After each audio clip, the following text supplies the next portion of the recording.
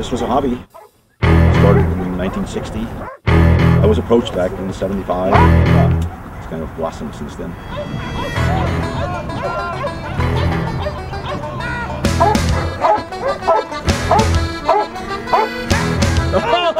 It's a misnomer to call a police dog a working dog.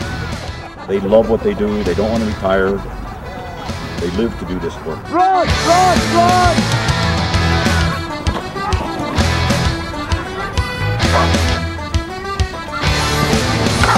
A police dog is used to find things or people. Guns, knives, pieces of evidence have been left at crime scene. We do everything that a police dog does. We do normal patrol training, explosives training, narcotics. We do some search and rescue.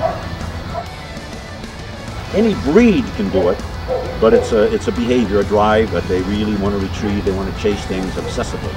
I'm a sailor, paid, and I lost my leg. Climbing up the top sails, I lost my leg. You're there getting your ass kicked for a little chicken chip fight. We get tore up every time we do this, huh? Yeah. The dogs are easiest. It's the people that are hard. The hardest part for us is placing the right handler with the right dog, making sure we have good chemistry between them. That really becomes the hardest thing to do. The handler is 70–80% of the team. He obviously provides the intellect and the direction. Dogs are not cruise missiles, they're just dogs. Hey, quiet! Nothing you're saying means anything anyway. You pissed him off. If the dog is looking at you and barking, that's when you reward him. You don't reward him when he's looking away. You don't reward him when he's quiet. You reward him when he's looking right straight at you and barking. Look at me. Look at the man. Oh, shit. This dog's gotten away with being dirty on the search. So now when the pressure's put on him, there's no time frame. He wants to bark a couple of times and he's losing interest. He's looking around. But you see the way he fights. This is not a lack of drive. This is not, I'm not strong enough to do it. It's like I haven't been conditioned to do it properly. So how do we condition this? Good agitators.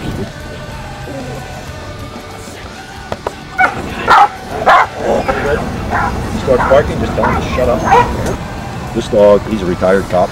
He's worked for China Airlines and he does our bomb training for us now.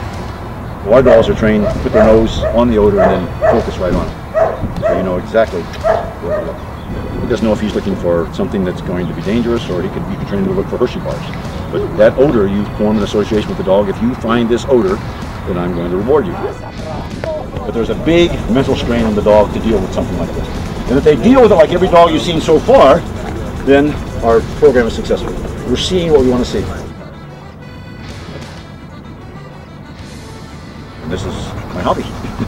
I mean, there's no reason to retire because this is what I would do if I retired. Yeah, sometimes people have as much fun as we have, and it's a good day.